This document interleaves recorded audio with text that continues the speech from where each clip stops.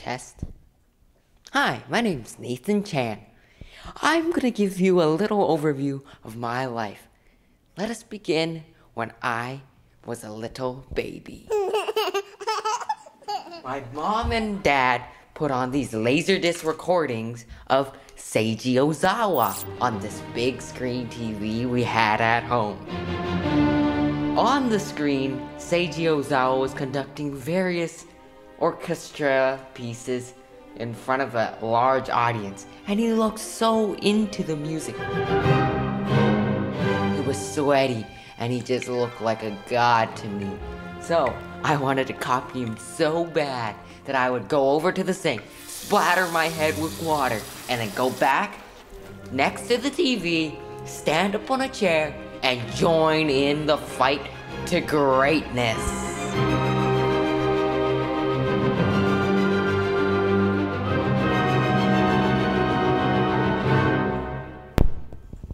One of the coolest things I was able to do was be a part of this show on HBO called The Music in Me. I think a good cellist has to feel the music and feel like the true meaning. My voice sounds a little different because something called puberty happened. Oh, here's this one, something's happening.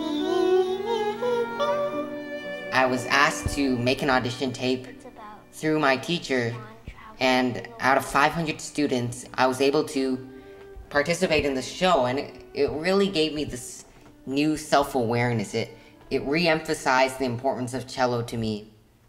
When you're a child and you play a musical instrument, you're kind of almost blindfolded with this kind of veil of childhood. It's just a kind of veil that accompanies you as a child. But, you know, as you mature and you grow from a child to a teenager and then to an adult, there's a really new sense of recognition and appreciation, and I'm really happy at where I am right now in my life. Now, whoa, what was that? Oh my God! Welcome to Electric Cello World!